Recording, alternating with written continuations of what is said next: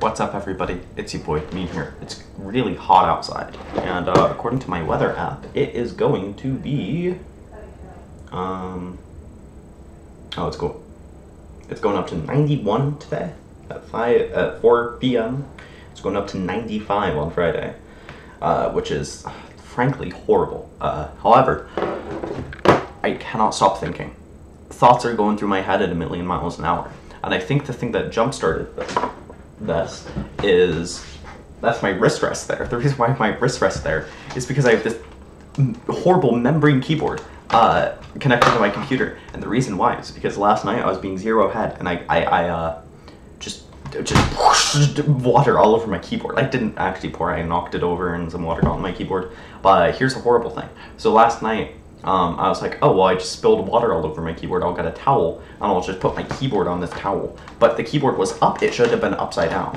So this morning I plugged it in and it worked for like 10 minutes and then it stopped working. So I think it's broken, which it's a shame. I got it as a gift. But here's the thing. My dad also got the exact same keyboard and he stopped using it. And he got a separate mechanical keyboard, a different mechanical keyboard, because it was way too loud, the Razer one, which is fair. It is quite loud. So we do have an exact copy of the same keyboard, but I'm just hoping that this keyboard isn't broken, so then I don't have to use his old one, because I just think that's really mean. I think that's rude. But yeah, anyways. So I watched this live streamer, right? And back before I watched this live streamer, because the live streamer I watch right now is like my main streamer that I watch, right? And I remember hearing on the stream, he's buddies with Jay Schlatt, right? And I used to watch him almost every day because he streamed it every weekday at 6 p.m. PST. And, you know, I used to watch Jay Schlatt. And he hasn't streamed for like 1.5 years, maybe 2 years. He hasn't streamed for a long time. Not during coronavirus, for sure. And I remember hearing that he has a really active offline chat. And I was like, what? Like, that like sometimes he's in there, and I was like, this is crazy content that I'm missing out on.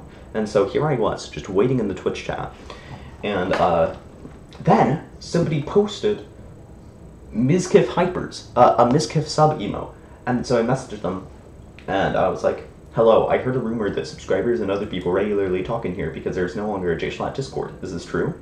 I'm messaging you because I typed in Jay Schlatt's chat and I'm just curious. I'm messaging you because you just typed in Jay Schlatt's chat and I'm just curious. It seems like a really tiny corner of the internet, and I'm interested in that sort of stuff. And they said, 12 minutes later, kinda, we just chill in here. Not really as active, but it used to be, but we've made good friends here. Made friends and stuff. Usually just come and talk to people when I'm in there and bored. And, you know, I'm not too sure if these people want their chat messages read out, but it's basically like, oh, I got a new phone. What phone did you get? Oh, I got an iPhone 8 Plus. And it's like, oh, somebody gifted a tier 1 sub to somebody because, I don't know, they couldn't afford a sub, so then they could stop talking and then chat. And, you know, everybody's very happy about that. They posted a couple White People happies and Drakes, you know. And I just find that crazy interesting. Ooh, sorry about that.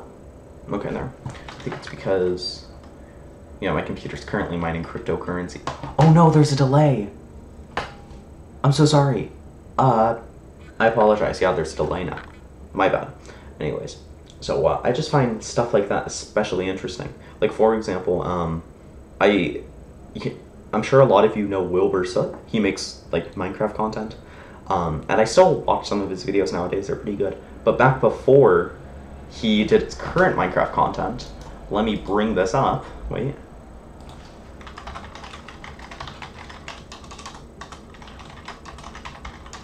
I can't type on this keyboard.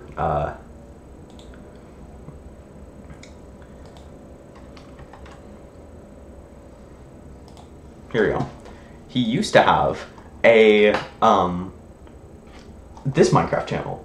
And I used to watch it all the time. I downloaded his videos on my Thou Tribes channel. I re-uploaded a lot of the unlisted ones. And he totally used to have this channel. And, you know, I just find that the craziest thing in the world.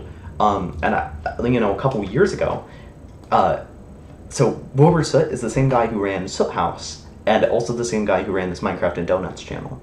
So I remember making a video about 2 years ago on this channel talking about how, oh, I think Wilbur Soot is the same guy who runs Soot House, and also the same guy who runs the Wilbur Soot channel, which now is his Wilbur Music channel, and he has a few unlisted videos. So his Wilbur Music channel used to be his main Wilbur Soot channel, but then he changed Wilbur Soot into Wilbur Music, and then he made a new Wilbur Soot channel for his current content. And then the Minecraft and Donuts YouTube channel, Wilbur Soot himself commented on my video saying something like, "This is untrue," which is obviously a joke because he's talked about this channel before and how he's owned it. But I just find that so weird. And you know, I was looking on Twitter. I remember, like, I was pretty sure that Wilbur Soot had a lot of stands and stuff. So you know, I looked on Twitter, like Minecraft and Donuts, right? And somebody had made this Wilbur Soot iceberg chart, right? And you know people on Twitter, right? They yeah, you post this iceberg chart and you highlight which ones you know about. And somebody had highlighted almost all of them, and they had highlighted setting 66, which was Wilbur Soot's old username, but they hadn't highlighted Minecraft and Donuts, and they didn't know what Minecraft and Donuts was. And this person was like, "Oh, I've been such a big fan. I've been watching Wilbur for 3 years since he started his channel." And listen, okay, I've been watching Wilbur Soot for 10 years. Okay, you have no idea what you're talking about. And I mean, you know, that sort of stuff. I don't know. Not to gatekeep fans. I don't watch his content all that much anymore. It's still very funny to me. Oh, and another thing, there's this YouTube channel called Folding Ideas. He makes phenomenal content. I think his name is Dan Olson, and you know, I actually discovered his channel after watching Emplemon's video, "Why You Should Like Dislikes," something like that. And he kept showing this screenshot of a tweet from this guy called Dan Olson, where it was like, removing dislikes isn't just a good thing, it's a great thing, which I disagree with. I think dislikes are a great feature on YouTube, and I agree with Emplemon on this one. But I remember in his later videos, and also on his Twitter, Emplemon's Twitter, he just kept posting photos of Dan Olson's face, and it was just so weird. It was a weird thing, and I was like, what are you doing? So I looked up Dan Olson, looked up his content, watched a lot of his content. It's all very good. And I found out the reason why he hates him so much. And this was partly described in the video. He has his likes and dislikes off. And so, you know, I've always been thinking about this. And after watching a lot of his videos and going through some trips on the Wayback Machine, I found out that he used to upload his videos to Blip TV, I think, which was a YouTube competitor that shut down a while ago. And I don't think they had likes and dislikes. And so when he was uploading his content and uploading it to Blip TV, he was more considering it more of a way to put his content, like it's a movie or television show, and he's just putting it online, instead of being like, oh, these are YouTube videos, and I'm a YouTuber influencer making YouTube videos. Which, you know, I'm so sorry about this delay. But, you know, when you think about it, makes a lot more sense in the YouTube ethos. So when Blip TV shut down, he moved all of his content to YouTube, and since Blip TV doesn't have likes and dislikes, those videos didn't have likes and dislikes. And, you know, he's enabled likes and dislikes now, and he has very good like to dislike ratios. But I assume that at the time, when he made that tweet, and when he had dislikes and likes removed on his videos, he was under the assumption that dislikes were horrible, because, you know, why Blip TV removed them. And also, he's rather left-wing, I suppose, and, you know, a lot of people who are in that space, but also aren't very educated on YouTube and YouTube culture, generally think like dislike bombs are a thing and stuff. And when really that's just not the case. Still though, Dan Olson, phenomenal content. Yeah. And what's another thing? Yeah, so I think that's it. So just really tiny, minute stuff like that is super interesting to me. And, you know, I wish there weren't... I wish there were spaces like that where you can talk about really minute internet things and people. That's not overran by crazy people, of course. If you know what I'm talking about. Alright. See ya, dude.